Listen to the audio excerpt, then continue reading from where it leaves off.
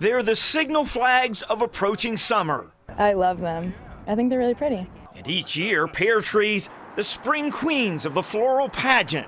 They're really white and they're really pretty. But what's not well known is among the beauty, there's an ugly reality. I had no idea. I agree they're beautiful to look at, but they're also a really big problem for our environment. University of Cincinnati biologist Dr. Teresa Cully is considering a math problem.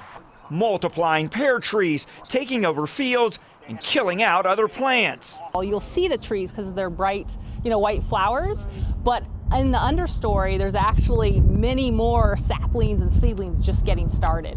Dr. Cully should know. She's the scientist who discovered what went wrong. Pear trees like Bradford's were developed and recommended because they weren't supposed to cross-pollinate to create new trees.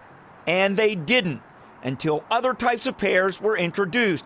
Then the plants acted like rabbits. Now there are so many, they're classified as an invasive species. This is really the law of unintended consequences.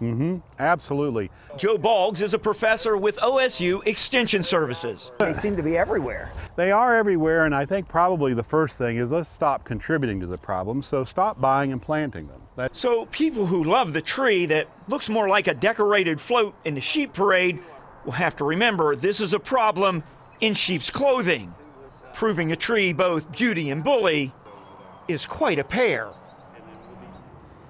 Now, getting rid of these trees isn't quite as easy as just cutting them down. They have a tenacious root system, almost impossible to kill. If you have an entire field of these things, they can be very expensive to remove.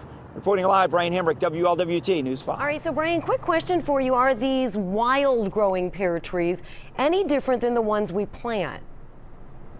This is really interesting. One of the most popular is the Bradford pear. Now, every Bradford pear, there's really only one. Every other one is a genetic clone. It has the exact same DNA. These wild ones are basically some kind of zombie concoction of several other kinds of pears, so they aren't the same, and they aren't even sure of the environmental impact that these might bring in future years. Cherie? All right, Brian Hamrick reporting for us. So many people are going to be disappointed because, everybody loves them. They really are so beautiful. Brian Hamrick reporting live for us. Brian, thanks for the information.